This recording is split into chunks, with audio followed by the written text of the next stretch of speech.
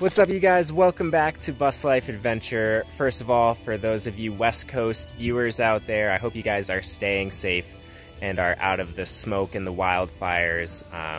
And our hearts really go out to those of you who have been affected by the wildfires. But anyway, today we have a really awesome tour for you guys on the channel, and it's a little bit unique because in this tour, you guys can actually go stay in this Skoolie if you want to. It is Isaac from Colaventures Skoolie. He's gonna give us the rundown of his 40-foot school bus that is listed on Airbnb. So again, if you guys want to stay in the bus, it's located in Olympia, Washington.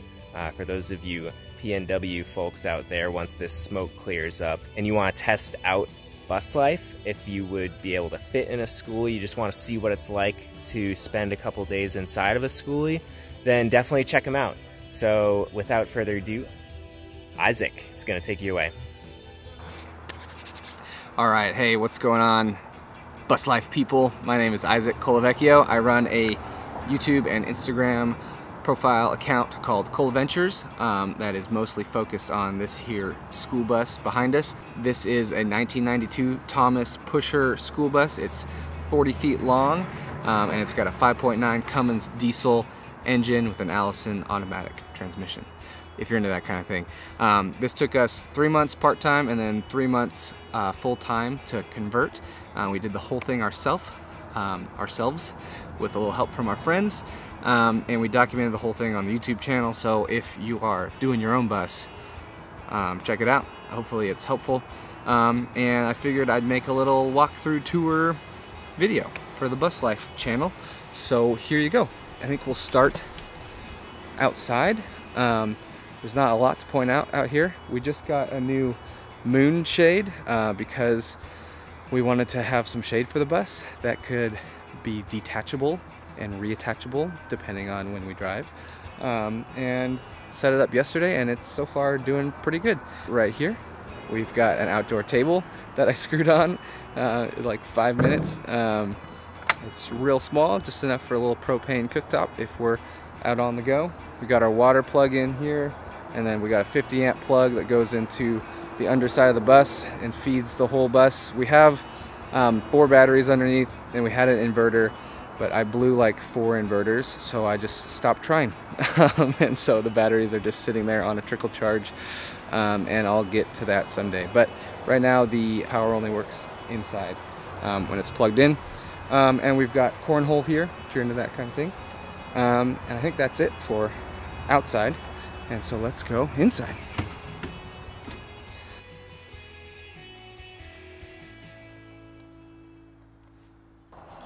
All right, so here we are inside the bus. We built this bus mostly to Airbnb it, actually, and to use here and there on some trips. So we have a little bit different layout and design than most people. We're not full-time bus lifers, we are part-time, and then we have just opened it up officially on Airbnb. And so the layout, we have 2 couches here in the front, and then underneath me is a table that you can pull out and set up as a bed, and then the cushions lay all the way across, and then the table can pop up and you can have dinner right here.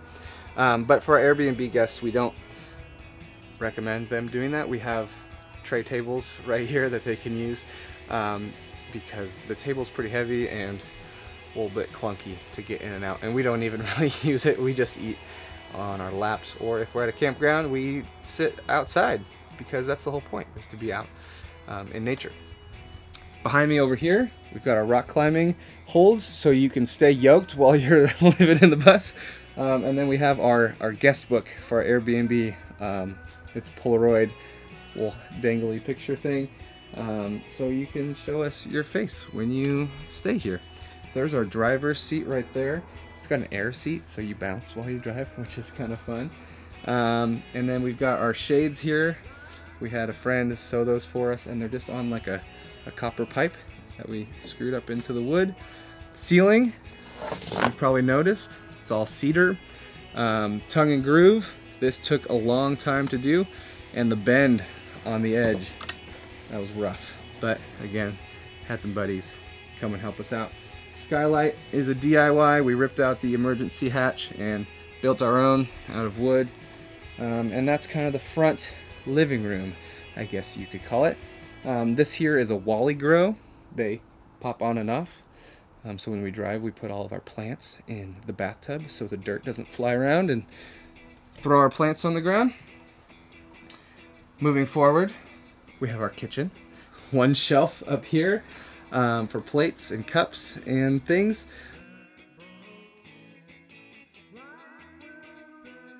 And again, we're not living in it, so we don't need a ton of stuff. Big old sink, induction stovetop, microwave oven, and a little more storage down underneath. Trash. There's our electrical panel for our 110. Coffee, spoons, knife rack. I think that's the kitchen.